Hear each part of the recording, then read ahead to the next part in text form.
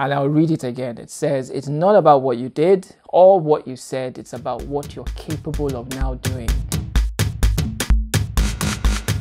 Hi guys, and welcome to another episode of The Gist, where we discuss African cinema and Nollywood movies. My name is Ade. My name is Kayode. And today's film is Soul Tie. Soul Tie is about a newly married man who receives an unpleasant shock on his wedding night when his wife reveals religious obligations that prevent consummation of the marriage in the wedding night. Let us discuss it. Let us discuss. Actually, I'm going to start with change where I start from. I have to start from the only place to start. I genuinely felt sorry for Ramsey's character. How can you start a fast? That's punishment. The night of your wedding. That was just evil. I wrote nice costumes, not sure about the wig. Ramsey had this annoying wig that kept on distracting me the whole film. I felt like a stage play, but for me it was like in a good way. The dialogue was a bit stiff, but stiff in an intentional way. In other words, it was written in a way that was overt, to be staged, sort of, and I think it worked. I wrote, this woman is wicked, 40 days prayer. And it's not just prayer, it's prayer with abstinence from all pleasures, especially sexual pleasure. Anyway, I wrote inner dialogue was brilliant. I mean, this is one of the best use of inner dialogue that I've seen in Nollywood. Very well done. I love the way the interplay, the chemistry was actually quite good between the two characters. They were supposed to be like starting from the day of their marriage, and they really carried it through. I wrote Ramsey delivered. He delivered as Ade, and that lady, she matched him. She's Okawa. I can't remember her surname, but I was really impressed with her. Shaznay. Yeah, I think she's Cameroonian. She was brilliant, really good. Then I wrote, brave of them to adopt this style. This is something you do with care. It's a risk. It might not work, and I think this by and large worked well. It felt very art house, and I liked it. I think for me, the biggest part of this film for me was that it explored a part of marriage that I don't think I've ever seen explored this way. I think even in Hollywood, I don't think I've seen a film explore this aspect of relationship, and I think it did very well. And then for me, one of the highlights of the film was there was a card game in the right? Yeah, what? Oh my goodness! When she just said general market, that just took me back. Like, oh my goodness! Nostalgia. Oh, nostalgia overload. It was brilliant. Good work. Cool. My positives were funny premise that's intriguing to watch. I mean, that please, don't do that. all of our beautiful ladies out there, do your religious obligations before you get married, so that on the night, don't then be saying that you are fast. What are you fasting? Don't fast on that. Okay, let me keep quiet. I said the dialogue is quite good. It had a good rhythm to it, and I'm big into dialogue. If anybody is actually today that we're shooting, we're actually shooting on the day of the wedding between Harry and Meghan. And anybody who knows Meghan, she comes from Suits, and Suits has one of the best dialogues in TV series. There's a rhythm to dialogue whereby there's a back and forward between it, and I liked that about this film, that there was a back and forward that worked. And following on from that, I just said Ramsey is just crazy. There's a way he delivers his lines, and the fact that he interjected Yoruba into this. That was brilliant. It was really good. Especially when his wife abused him and said that it's your upbringing. Daddy, they didn't bring me up well. He's a consummate actor. I love Rajah. Really good.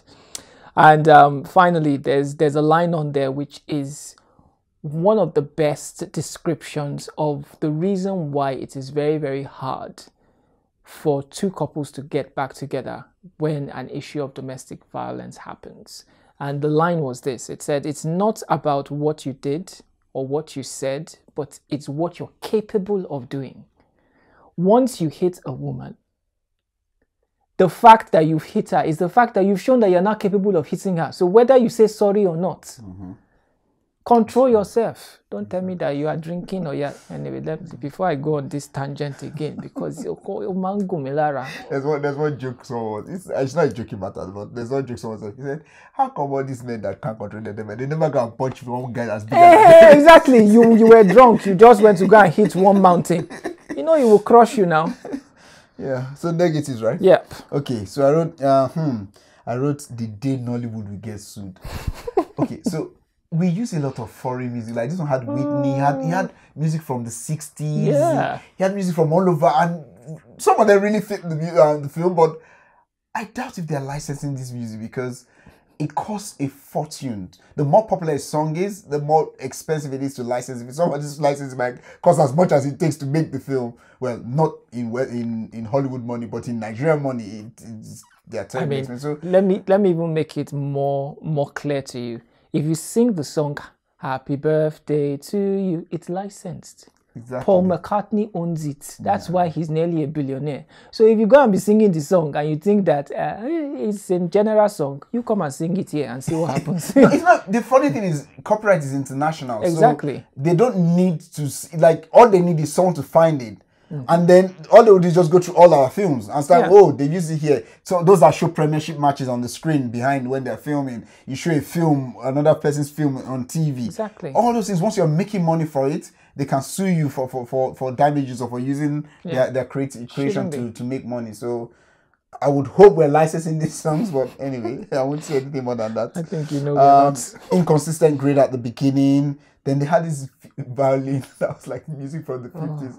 I would like just maybe kept making me think of The Godfather. Like, but my kind of sound.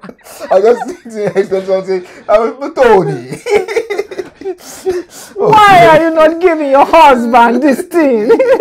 Oh God. Then I wrote, if you date a film, then be mindful of the language. Exactly. There was one part where she was talking and she said, I'm a go-getter. I'm like, go-getter? That doesn't sound like so. I can't remember. I imagine my mother saying go-getter when I was a kid. It just sounds wrong. But, you know, even if it's not a negative, it's just when you date a film or you put a film in an era, be mindful of the language that you use or the words you use. Because even though it might be correct English, it might not be used like that in those days. So those are my negatives. Yeah. While the scoring was quite good, so scoring obviously is the actual music, maybe you use a Whitney Houston song or whichever song that you use, they're incidentals, and incidentals are just like the music. We always talk about music, comedy tunes and stuff like that. Incidentals in this, I didn't feel that they were in place, and some of those were the violin parts where you felt more like you were watching a gangster movie rather than you're watching a melodrama, dramatic, romantic movie. This is neither a negative or anything because it was the crux of the film, which is part of the story. But I'm just like, you know, you couldn't do your religious obligation before the night of the... That thing's still paining me. What was that? There was a Gloria. Gladys, what was that name? Gloria. Gloria. I'm like, no. And the boy's name was Ade. That's why it's paining me. Like, no. What do you mean, no? Let me keep quiet. Because I watch this with my wife. My wife said, I hope I'm giving... Jesus. Maybe we'll edit this part out of this thing. I get into trouble. So I said, did it need to be dated? I mean, like you said, Ramsey had this wig on his head, which it was very distracting, you know. You get into the thing and then you, what is this thing that is, and then you now wear some nonsense caps on top of it again, and you're just like, I'm dressing like Baba Salah. I'm like, just didn't work for me. It was now with the flare trousers and the... I'm like, what's all that? I'm violent about criticizing them on that because I think they just made a creative choice to give it a particular kind of look. Did we look like that in what age? No, it's the kid. It's the Afro. I agree with the Afro. They should have worked on that one better, but I don't begrudge them dating it. But yeah, the thing is, I think what Ade is trying to say is, if you're going to date it, then do it well. You have to do it well, and it also has to fit the story. Why are you dating it? I suppose maybe some of the things she argued about have been answered in this generation, so it's hard to... That I'm making like a case for them, like devil's advocates. My guess is they're thinking women had less freedom and there were more stereotypes in that era. Yeah. So it was easier to play to the stereotypes. And but I don't think Nigeria has moved a lot from. That's my counter argument. So I'm arguing against myself that I don't think we moved along that much to say that maybe they will fit. So I still think those stereotypes fit today. But anyway, that's the different side of the story.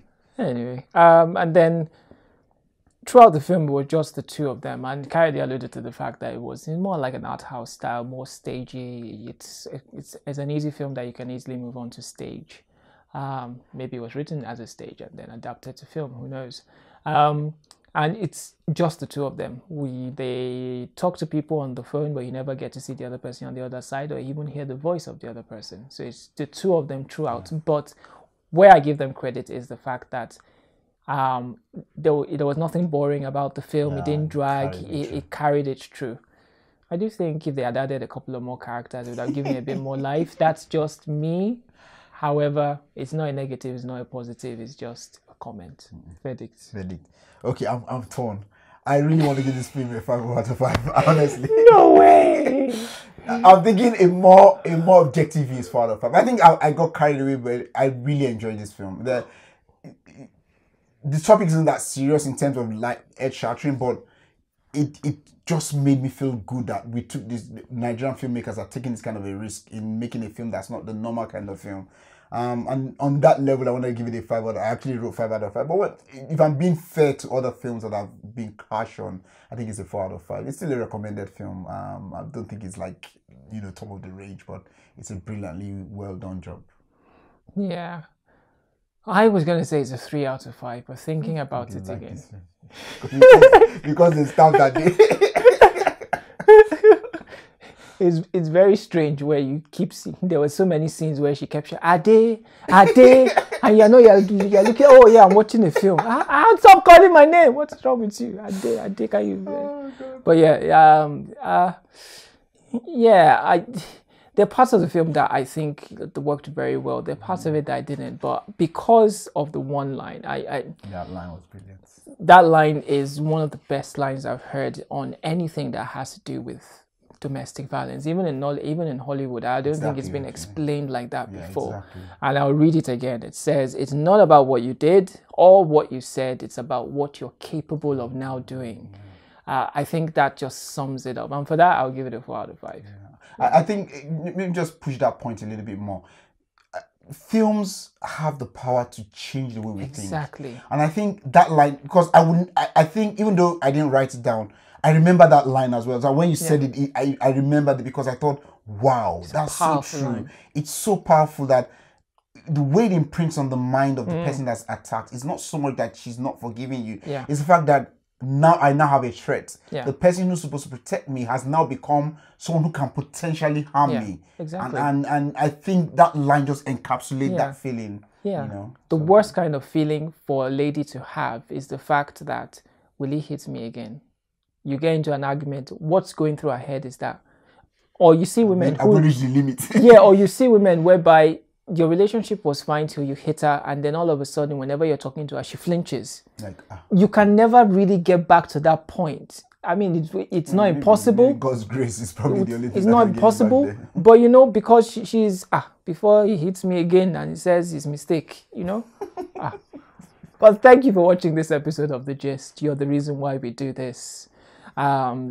This film is kind of the films why we're reviewing stuff like this, because to us films are not just about it's about entertainment, but it's more about the deeper things that can be said through film. Films change cultures, they change society, they change the way we think, they change dress sense, fashion,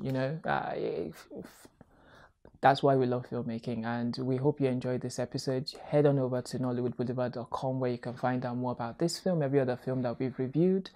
If you haven't signed up, sign up. Let us know how we're doing. You can catch us on iTunes, YouTube, and Facebook. Thank you for watching this episode, and we'll see you next time on The Gist. So what do we say about subscribing? Do you know though, the word subscribe comes from the Latin word sub and scribe. You're scribing and you're subbing at the same time. That does not make any sense.